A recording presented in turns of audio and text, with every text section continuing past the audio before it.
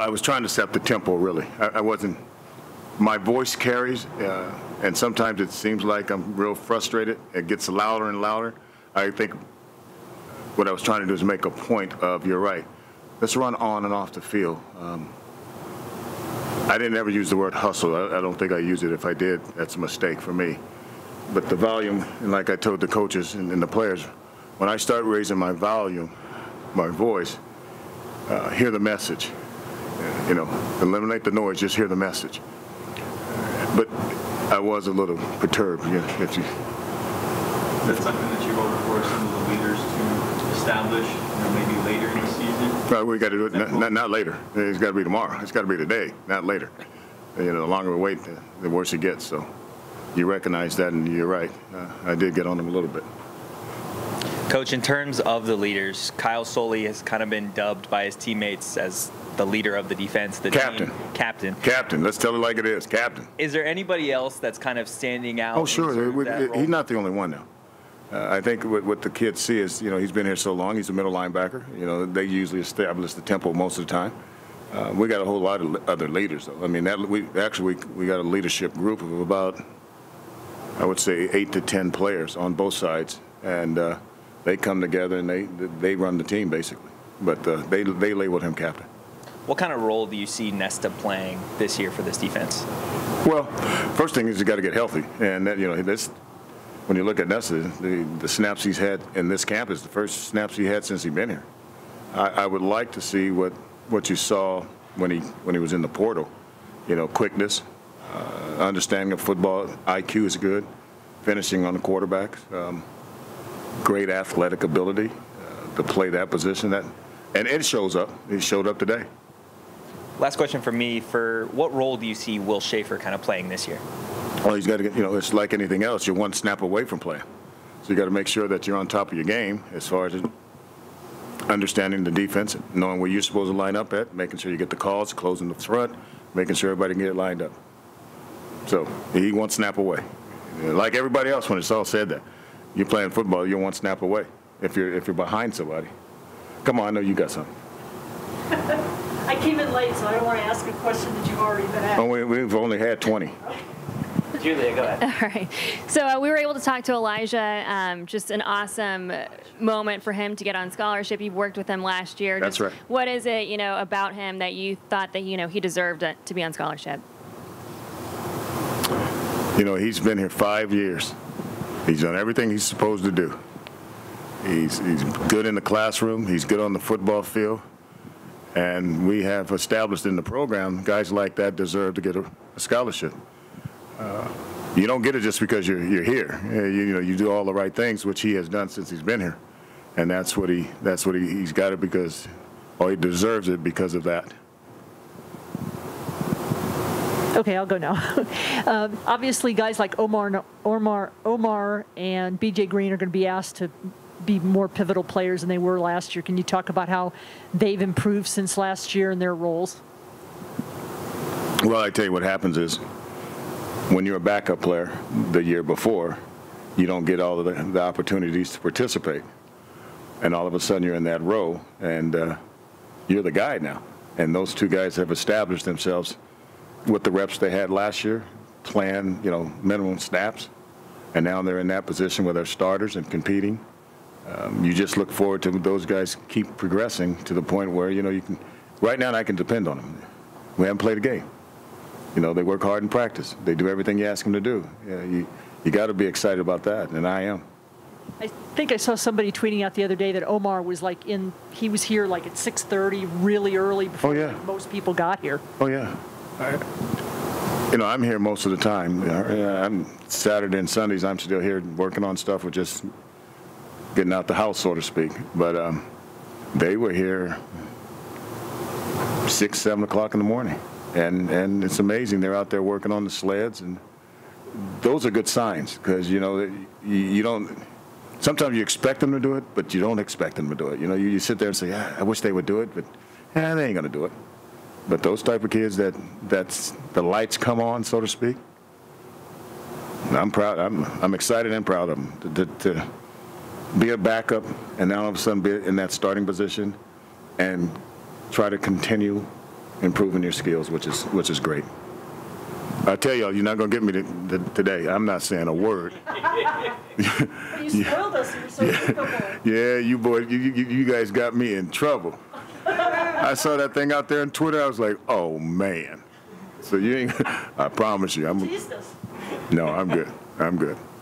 Coach, I've noticed a lot of how vocal Coach Rodriguez is with his defensive line, and I guess the energy and communication that they have in their drills specifically before you get out on the 11-on-11s. What have you made from that group specifically, and what are your expectations for them this year? Well, I don't know if you've been around a lot of D-line coaches, but they're all about the same. You know, they got that language sometimes that I have to let them know, you know, watch your language. They got ladies out here. But in terms of developing skills and technique, he's pretty good at it. The kids, you know, as a coach, you always would hope that your kids or your young men would listen to you and develop the things you're trying to improve with them. And he does a very good job at making sure that he slows it down and he communicates very well. He's a very great communicator, no doubt about that. And when you do that and the kids respect you, What do you want? and they I make moves. and they see themselves improving because of the things they're learning, that's really good. So the one thing I do know, they respect him. Donnie, you're going to have new linebacker starter this year. Who's that?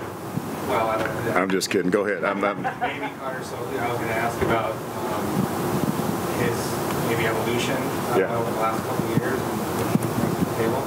Yeah, he's another one. You know, if you look at our team, we got a lot of guys that's been here over the years. And just like you were asking about, when you get the opportunity to step up, you got to step up. Now, you're talking about a kid that started out as a defensive back. Then we moved him at linebacker, and he's been at linebacker. He was learning how to play linebacker, and he's starting to still understand the linebacker's techniques. He's only going to get better. He can run, he's physical, and he's smart. What else you need? Just learn techniques and run. Go play football. Is there anybody else? Is there anybody maybe on the back end that you feel like has helped themselves this offseason to get into a better position to? Well, you know, I don't want to create that problem right now. Seriously, and I don't mean it's a problem. You got to be careful sometimes with the depth chart. You know, the kids only realize one thing: how many reps am I getting? So what I try to talk about is don't worry about the reps. It's when you have a rep, that's what's important. Make sure you're doing the best that you can with your reps. So we got a lot of guys that's fighting for positions now. The competition is really good. You know, with the safeties and the corners that we brought in and the guys that's been here, we're moving a few guys around. You know, you'll see guys playing ones with this guy, and the next thing you know, he's playing cover one. I'll say, give me the ones, and you got different ones in there. So we're trying to make sure that we get a look at a bunch of combinations, if that makes sense. You already had some guys with good size at corner, like Keon's a pretty good sized guy, but then you had Luckett and Torrance, and just like, I mean, they're like bigger than a lot of NFL corners. You know how this game is. You know, it's a big man's game. You know, you know, the bigger you are, the longer you are, the faster you are, people got to go around you. They can't go straight ahead. What does that do for you, like, if anything, if you can?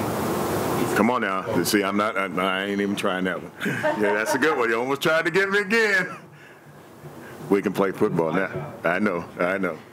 No, I'll tell you what it is, though. It does give you an opportunity to make some calls and, you know, play bigger, better defense. Yeah. You almost got me. I told you ain't going to get me today.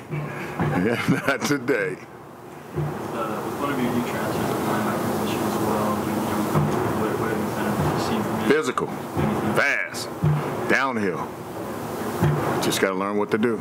You know, we saw some things today that you say, ooh, ooh. That's it. I'm not saying no more. You guys, I tell you, you ain't get me no more. Anyone else? Go ahead. So, don't see a lot of safeties that come down and play nickel, like the way you're using Jordan. What are just your thoughts behind that and how that's well, it helps us out. Now you got Jordan that can play safety, who's been playing corner and nickel. The versatility of it is what you want, and that's what we talk about. If we can get more guys that are versatile at playing two positions, not three. Now three's hard. We got some guys that are trying to play 3, and I have to tell them, slow down a little bit, learn 2. And now interchangeable when that ball is snapped, you know. When a safety can come down, and you don't have to take him out, and they got 3 wide receivers, and he can come down and play the 3rd wide receiver, heck, you can do pretty much anything you want. When you don't have to be worried about bringing another guy in because they substitute. What do you think about DeMarcus' skill set on the inside? He's learning how to do it. When we put him there in the spring, I was like, why is he in there? And then I was told he just jumped in there. I was like, ooh. He sees one thing. He can go inside, and he's trying to learn both positions, which is fine with me now. That's what you want. You want versatility, you know, when you don't have to worry. Let's say you got 6 guys. You know, when I was in the NFL as a defensive back coach, I was used to having maybe 7 to 8 guys. So with that saying, you got to have guys that are interchangeable. You know, one guy's playing nickel. Hell, he might have to go play corner. Safety's playing safety, then he got to go play dime. So, you know, we're trying to tailor it to how many players can you use at a certain time. I would like to get to the point where not only you're 2 deep, maybe you got 12. You know, and with that being said, you got 12, and you're giving guys a chance and a role, and everybody wants to play.